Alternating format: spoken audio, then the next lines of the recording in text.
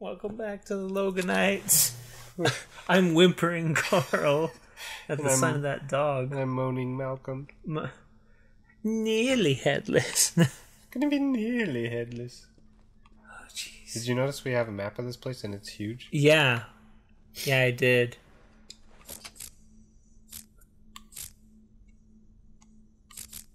What did you do last time? I don't know.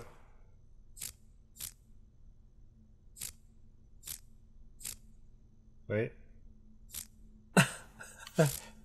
The controller starts to rumble occasionally. Okay. Oh, wait. Oh, right here. See, this is what I thought we were going to have to do, but then it just randomly was just done. Okay. Oh, I'm so full of anxiety and farts. Oh, gosh. Can you scan even though your buddy's not with you? No, I mean scan.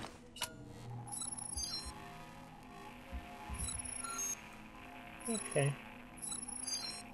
Okay, that's a bad guy. They don't have anything to loot. That's a bad guy, Malcolm. Don't kid yourself. You're gonna jump up and twist your knickers. You there? How did you get in here? Oh, shoot. Oh, never mind. You're clean, aren't you? Yes. So you must be pretty good. Well, perhaps we can help each other. We come from a long line of survivors. Sorry, I should explain. There are security monitors and speakers in the walls. I'm Peter Knight, junior doctor to the royal household. So don't worry, you're not going mad. Do come and find me in the lab, won't you? In the what? The lounge? The lab. The lab. That makes way more sense. Meet the royal doc. This can only be good. Yeah. It can only be good. He's been experimenting with solutions and he's mad. And that's the foreshadowing. He's a doctor. He's a zombie, but he found out how to make himself not be mute.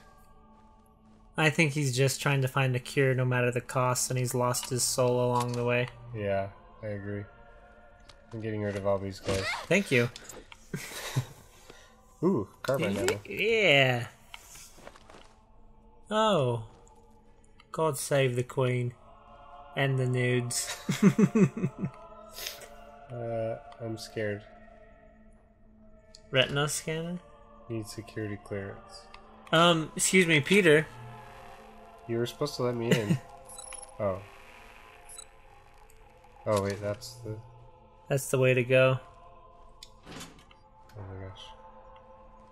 I'm so scared of this guy that just talked to me. Yeah. Although why am I more scared of him than the guy that's been talking to me the whole time, right? Yeah, or just the zombies that actually want to kill you. Yeah. You just exploring now? Well, I guess that's the way to go, huh? Uh-huh. It tells you which floor it's on. Oh my gosh. Did I hear something? Oh, hey, the bathroom. I could use that right about now.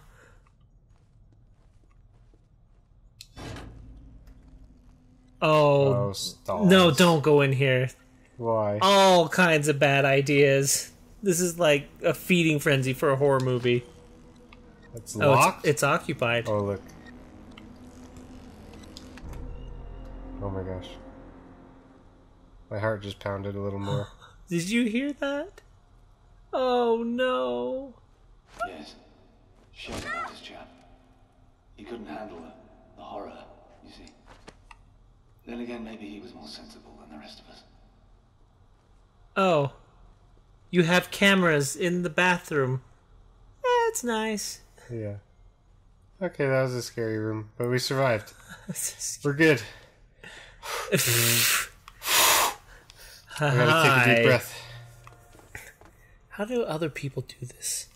I don't know, and this is like... I feel like this is relatively not a scary It's game. not that scary, but gosh dang, can I not handle it? I know. Just go to the marker. This way? Okay. Yeah, I don't want to build the world anymore.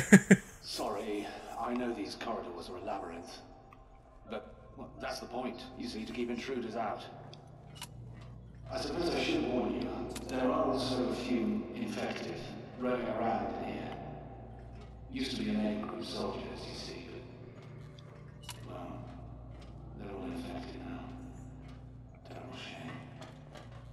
Uh-huh. So they're still infected. Yeah, now. he's saying there's a few around here, to be perfectly honest. Probably that he's experimenting on. Trying to cure... Nope, not that way. Nope. Nope. Because it sounds scary? Yeah. Oh, yep. Hello. We'll rewrite it Housekeeping. Oh, one's chained up, isn't it? They're in a cage.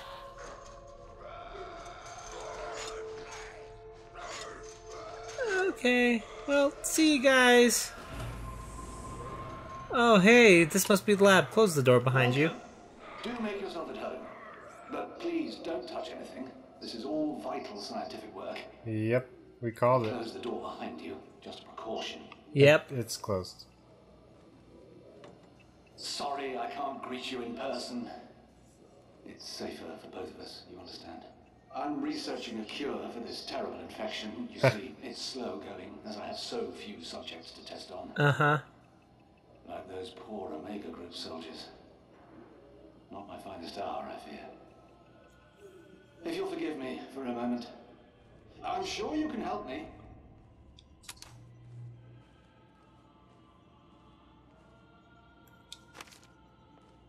Maybe we should read some of those newspapers. Queen's letters. Taking those. Yeah, can you read the Yeah, newspapers? let's look into that. Newspapers. Scholars warn of a 400-year-old prophecy. No blight in Blighty. From Royal Guard shot by his own men. Former Royal Guard. Well, that's all. Queen's letters. Open. Oh. Wait, can we open the other ones? Oh, shoot. I didn't want to do it. Can we open the papers? Yeah. Open info. Oh, gosh. I don't want to read all that. Let's just do the Queen's letter. Okay.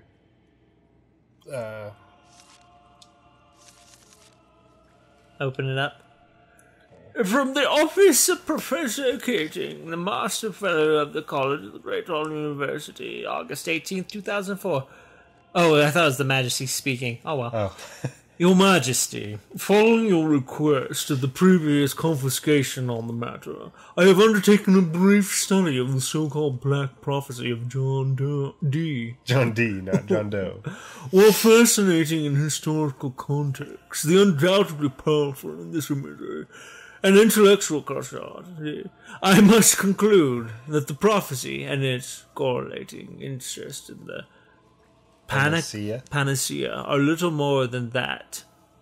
Dee was a devout and intellectual man, but also a scholar of alchemy and hermeticism, and as was common in the time. For therefore he believed himself to be regularly visited by angels and demons with whom he conversed. The Black Prophecy is the result of one such conversation as resulted in Dee's volume in Enoch's Colloquia. The book is quite rare, and many extended copies are just suspected to be forgeries, but the Ballodians has held a copy since 1640, just 30 years after Dee's death, and I am quite sure of its provenance. Dee's fascination with the panacea derives from his obsession with the Great Plague, as he encountered many cases during the European travels, and of his own wife succumbed toward the end of Dee's life. Oh, geez. I would suggest this vision is a reaction to a man known as the expert physician when faced with such traumatic and incurable circumstances. Sounds like the guy in the next room, doesn't it? Yeah. In modern times, bubonic plagues, as it's known, quantifiable and curable disease. In modern times, bubonic plague is a known, quantifiable, and curable disease. By contrast, in the 16th century, the only cure was to burn the corpses. So as the stem of disease spread, as of course occurred in the Great Fire of London. In summary, what I admire and welcome your Majesty's interest in the patronage in medical research and care for the nation, I must conclude that there is no cause for alarm with regards to the predicted blight, nor indeed for undue optimism concerning the panacea. Humbly yours, I remain William Keating. Keating. Well, okay then. So, burn the bodies. Got it. So, well, it sounds like... Let's go listen to the doctor for a little bit. Well, what it sounds like is he did research on a guy who pretty much thought the bubonic plague was the zombie apocalypse. And so their only solution was to burn the bodies, which... Can you open that? Is what it is. Oh! I say, steady on, old girl. So he's basically just saying, there will be a cure for this. Uh-huh. Can you open that? No, it's locked. Can I open this? Can you get rid of some of his subjects? Nope, that one's locked. Now here's how you could help. Okay, here's how we help. De Remedii Secreti by Conrad Gesner.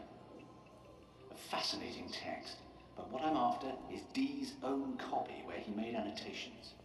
I believe it's in the palace library, which means going upstairs, I'm afraid. Okay. So I gotta go. Wait. Wait. Elevator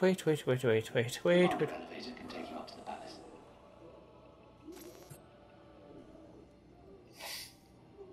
Okay. Do we have a new... We have our heading. Yeah. So we're gonna head upstairs into the palace To next the library. time. Next time. On the Loganites. Loganites? Bye-bye. Bye-bye.